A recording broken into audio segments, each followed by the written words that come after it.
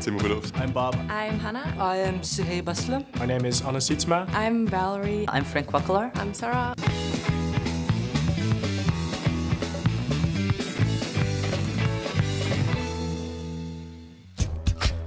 Yeah, I really came here for the program. I sort of liked the idea of not having to choose a very specific direction already. The Atlas program really gives you freedom in also choosing what you want to study, even far more how you want to do it. So then I googled technology, liberal arts and sciences, and then Atlas was the first Google hit.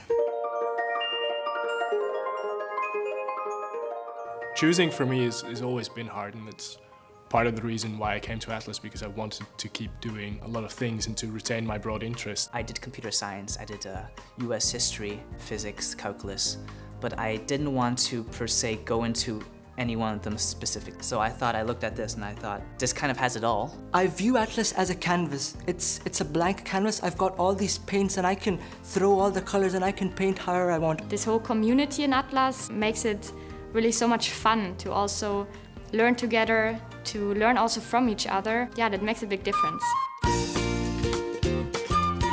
I was not aware that University College Twente was really much more of a community than it was a program to many people. Living in Atlas House is a lot of fun because you get to live with the students that you also work with, and we eat together and we do a lot of fun things together. Everyone comes here and tries to be normal, but then they just give up on it and realize that everyone is sort of a little bit weird. Everything that is related to learning and to teaching is closely related to the community we have.